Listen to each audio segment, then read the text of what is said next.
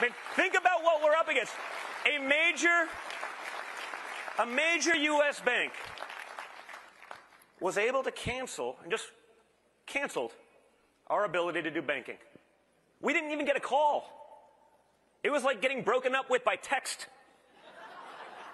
Like, no reason. It didn't matter what, hey, you're letting people, it wasn't, again, we're not even creating news. We're aggregating it. Check out MXM. You'll actually see both sides of the story, and you can formulate your opinion. And I'm so confident that we're right on our side that I'm willing to actually let you see the leftist viewpoint, because you will realize that they are insane.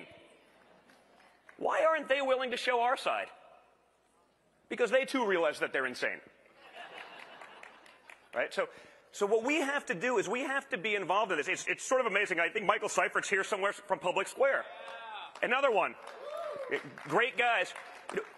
San Diego-based company. He was sitting there at home. He was sick of going to a coffee shop that was taking his hard-earned dollars and giving it to leftist radical causes that would throw any one of us into gulags, with or without cost, right? They would do it just because of what we believe. So he created a list of the conservative companies that shared his values, turned it into a website, and now Public Square has gone national. They're actually going public. But we have an obligation, if we want to exist, to support those kind of businesses. You're going to search it anyway, right? You're going to go on Google and find out what's the restaurant. I did it last night. Okay? I had a table of 20. I called at 8 o'clock, said, hey, we need a reservation. We got on Public Square. We found a restaurant that signed up because I know I could go there and not get booed, even in D.C. I won't mention the restaurant because they'll probably get canceled if I do, but it was sort of nice for me. We walk in, we're with Carrie Lake, and we're with Matt Gaetz and Nigel Farage. Like, it was a pretty conservative crew. That would have had a hard time probably eating in D.C. without getting yelled at. Now, I do well with that, but it's fine. But sometimes you want to just avoid it. And so we were able to find that.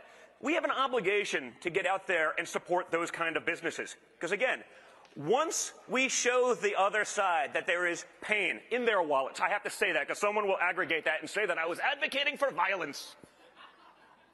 No, but they can cancel us at any second. I mean, imagine being a guy at a bank being like, you know what, I'm just going to cancel Don Jr.'s news app. What could happen? And I have a platform of like 10 million people on Twitter, millions on Truth, millions on Facebook and Instagram. Like, I have the ability to fight back. And I did, and I put it out there, I put a tweet, and we had some pretty powerful people jump in on this, like the Speaker of the House. I would not have wanted to be PNC's bank comms guy last night. That was probably a long evening. But again, they probably knew at least some of that was capable, and they still don't care. Right? This morning, right as I was getting on stage, it was a mistake.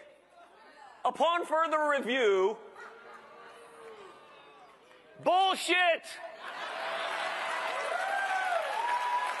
Okay? It wasn't a mistake. Okay? Have you ever noticed the mistakes only go